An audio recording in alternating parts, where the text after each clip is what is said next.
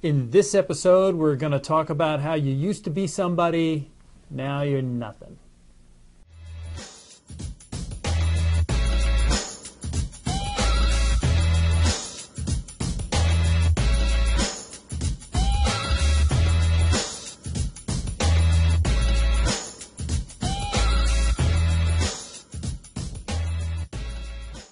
Welcome to the Mullooly Asset Show. I'm your host, Tom Mullooly. This is episode 41, The Seaver. Tom Seaver may be the single best player ever to wear a Mets uniform so far. Almost a near unanimous pick for the Hall of Fame. He's got tons of Met records, even today, and he's been retired forever. But what we do in these episodes here, these videos, is we get questions or topics that our clients are talking about, that you're talking about. You get in touch with us. You never know. Pretty soon it may show up on a video.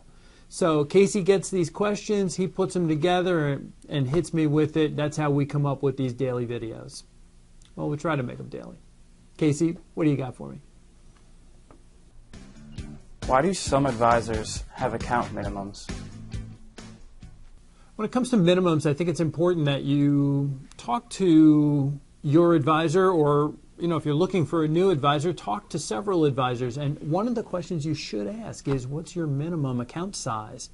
Some advisors will have $1 million minimum. Some will have a $500,000 minimum. Some will have no minimum at all. It's interesting what's happening in the business. Pay attention. When I was a broker, and this goes back 14 years or more, around the turn of the century, Merrill Lynch was just starting to roll out the idea that if you had under 100,000, you were going to a call center. You wouldn't be working with a broker anymore. And the way they did that was they would reduce the commission that the broker would get on small accounts, to the point where today they don't pay anything on small accounts. So a broker's not going to take it unless he plans on working for free, and his manager will have something to say about that. But that was in 99, 2000. The minimums were 100,000 at that point at the big firms. Prior to the financial crisis in 2008, we got these numbers from Financial Advisor IQ. That's an email newsletter that we see here in the office. Prior to 2008, the minimum bar had been raised to $250,000. So now if you had $250,000, you were still treated pretty well. Today, in 2016, a lot of firms are now raising that bar to $750,000 as their minimum account size. That's a lot of money. That's a lot of money. And that's a big jump in 15 years from $100,000 to $750,000. So it's very, very important that you talk to your advisor, or when you're looking for a new advisor, always ask what their minimum account size is.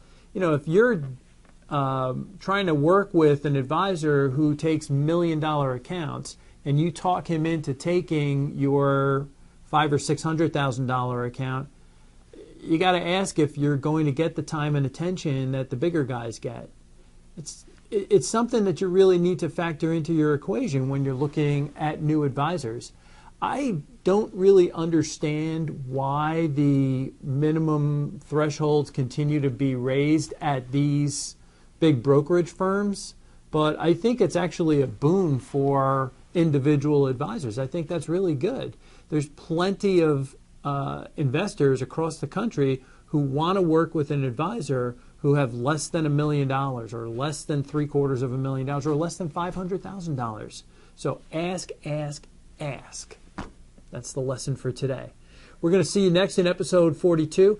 Thanks again for watching. We'll see you soon.